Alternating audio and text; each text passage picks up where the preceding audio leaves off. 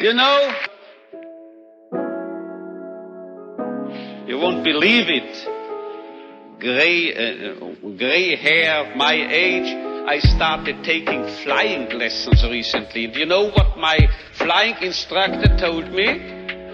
If you are starting here, wish to get here, say east, heading for this, and you have a crosswind, you will drift and you will land here. So you have to do what we pilots call crabbing, he told me. C-R-A-B, crabbing. You have to head for north of this airfield, and you have to fly that way, you see, as if you headed in this direction. If you are heading here above this airfield, then you will actually land here. But if you head for here, you are landing here. This holds also for man, I would say.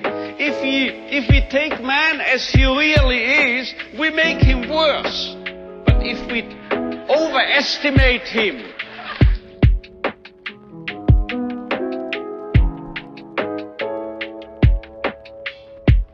it's premature, your applause, you will soon know why. If we seem to be idealists and are overestimating, overrating man, and looking at him that high, here above, you know what happens? We promote him to what he really can be. So we have to be idealists in a way, because then we'll wind up as the true, the real realists. And you know who has said this? If we take man as he is, we make him worse. But if we take man as he should be, we make him capable of becoming what he can be. This was not my flight instructor, this was not me, this was Goethe. He said this verbally. And now you will understand why I, in one of my writings, once said, this is the most apt maxim and motto for any psychotherapeutic activity.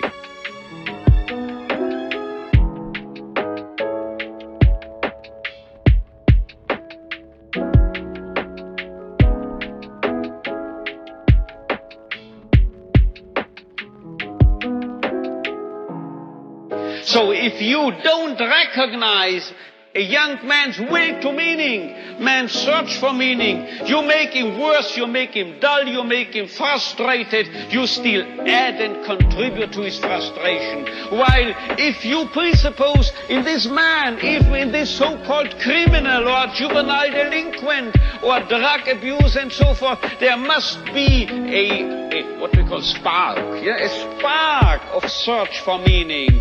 Let's recognize this, let's presuppose it, and then you will elicit it from him, and you will make him become what he in principle is capable of becoming.